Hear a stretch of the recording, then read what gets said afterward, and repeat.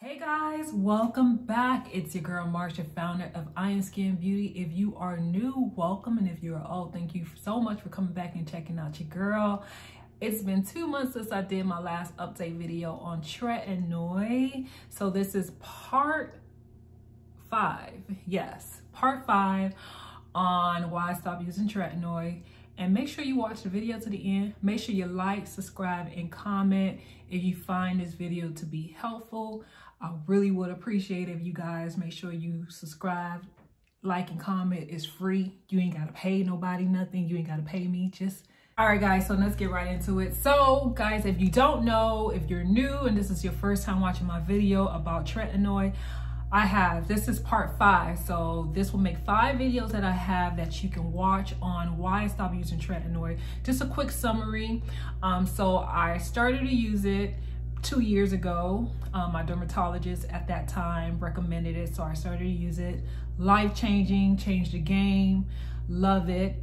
My skin, loved it. But like I always say, if you watch all my other videos, this is not the only thing that clear up my skin, but this helped a lot. So I noticed, I started to use the 0.5%, and then I noticed like the acne was coming back, you know, minor acne was coming back. But baby, once you clear up your skin and you have minor acne, you start to freak out. So I was like, you know what, I'm gonna go up to the 0.1%. Now the 0.1% did work. It is the highest strength that Tretinoin has. So what I noticed with the 0.1%, it was more irritation. Now the 0.5% can irritate you. If you watch my videos, you'll know what I'm talking about. Now the 0.1%, baby, it can irritate you even more. So I found myself getting more irritated. My skin was more irritated. My skin was more dry, although it did work. Now I decided to go back down to the 0.5%. So this is what I'm currently using. So this is the same, I don't know about tube. Yeah, the same tube. I've been using since I told y'all that I went back down on the 0.5%. So I have not gotten a new one. Like I said, pea-sized amount goes a long way. Like, you should not go through this fast. If you're going through this fast, that means that you're using way too much. And then if you're using way too much, especially if you're dark skinned like me, it's gonna irritate you. You're gonna have dry skin. It's gonna be too much. So make sure you always use a pea-sized amount. And of course, you want to always use sunscreen, okay? So yeah, so that's my quick summary. Like I said, make sure you watch all the other videos. This is part 5, so I have 1 through 5, and you guys will get a quick understanding because I don't want to go too much into it and things like that, but I'm still using it. The skin honey is still skinny, although sometimes I still have breakout. I mentioned that on my last video. I still get breakouts. You know, although I'm doing everything I can to make sure my skin is clear, eating a plant-based diet, guys, I am not vegan. Eating a plant-based diet, and then I'm keeping up with my skincare routine, and, you know, things in that nature. And still, you know, it just happened. Breakouts happen because sometimes I want to eat French fries. Sometimes I want to eat cookies. Sometimes I want to eat whatever I want to eat at that moment. So, right, guys, so on my part 4, I mentioned that I've been using a cleanser that I threw away because I was supposed to review it, and now I was like, I'll use the cleanser again so I could review it. I won't review it on this video. I'll have 2 different videos, but this is the cleanser I've been using, the Cetaphil. And then I mentioned that I wanted to go back to using one of my old cleansers that I've been using that I really like, which is the Bliss Gold Rescue. So these are the 2 cleansers that I'll make a separate video on. It'll be a quick video. I don't want to go too much in depth on my Tretinoin video, so y'all can watch it when I drop the other video. All right, guys, so I'll also mention that I wanted to try the vegan omega-3. So I got this brand here. Like I said, I'll do a separate video. And then I used to use this. So these are actually fish oil, and this is the vegan fish oil. And I've been using it, so I have a separate video on that as well. All right, so then I also went up on my zinc. So I used to take the 22 milligram. Now I'm taking the 50 milligrams. So I'll talk more about that when I do my videos on my vitamins. And then I'm taking these new vitamins that I was recommended from Dr. Alexa. Hey girl, hey, I love your channel. And I'll talk more about that, when I talk about all the vitamins. So I'm just giving you guys a little preview. So, you know, make sure that you watch and keep coming back for more videos, because 2023, honey, we coming in with clear chocolate glowy skin, okay? And I got y'all. All right, guys, so oils.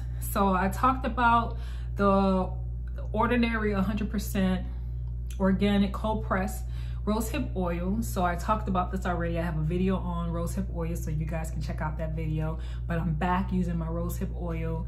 I'm back using this particular brand, their jojoba oil. I do like it better. It's 100% cold pressed and undefined, and it's chemical free. So I do like my oils to be cold pressed. I find that my skin likes cold pressed oils a lot better, and when they're natural. And like I said, Tretinoin is not the only thing I use, guys. So I like Tretinoin better when I use it with an oil, because I had a time I couldn't get my hands on these oils. I was just using the Tretinoin and I was just using my moisturizer.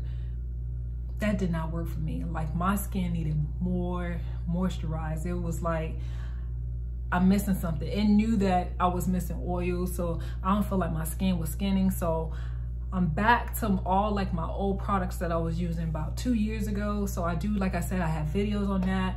And also too, because it's winter time, I do find myself using less Tretinoin. Like, I go sometimes I go like half a pea-sized amount, because like my skin gets really dry and my skin is oily. But since I've been using Tretinoin, I've been noticing like my skin is getting a lot more drier than what it used to be, a lot more oily. And so in the wintertime, I kind of just slow down. Like, I really make sure, pay attention. I make sure I use half of a pea-sized amount, or sometimes I skip days.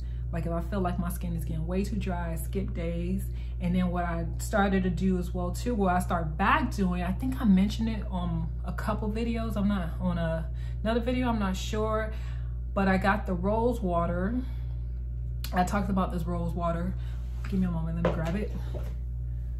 I talked about this rose water already, so you guys can watch that video. I'll put all the videos that I talked about these products. You guys can just, you know, binge watch all the videos. Make sure you like all of them, okay? So I talked about this rose oil. So the first thing I do in the morning is spritz my face with this water, because like I said, it's been really, really cold here in Cali. We do have winter seasons, which I actually like, but damn, my skin be hella dry though, like especially with the Tretinoin. So I make sure I'm keeping it really, really moist. And like I said, first thing I spray my face in the morning, just to make sure like I get my skin prepped for my skin, you know, my morning skincare product, and my skin is not too dry. If I wake up in the middle of the night and my skin is dry, I would like, you know, spray my face, because I find that Tretinoin in the wintertime and the summertime is the most challenging for me, because the wintertime, because it's cold out, so my face get dry. The summertime is way too hot. We get up to the hundreds. Where I'm at, we get up to like 100-degree weather, 110. So it'll be. So now I find myself like trying to hide from the sun, because I don't want to get irritated, even though I got like sunscreen. But one of those vitamins that I talked about is supposed to help, like, you know, help you. You know, it's supposed to be your sunscreen within. So I'm excited to talk about that. Shout out to Dr. Alexa one more time. I really, really like her channel. That completes my video, part 5. I still use it. I am going to keep you guys posted on a part 6, because I think I am going to make some changes, but I'm not going to announce it yet.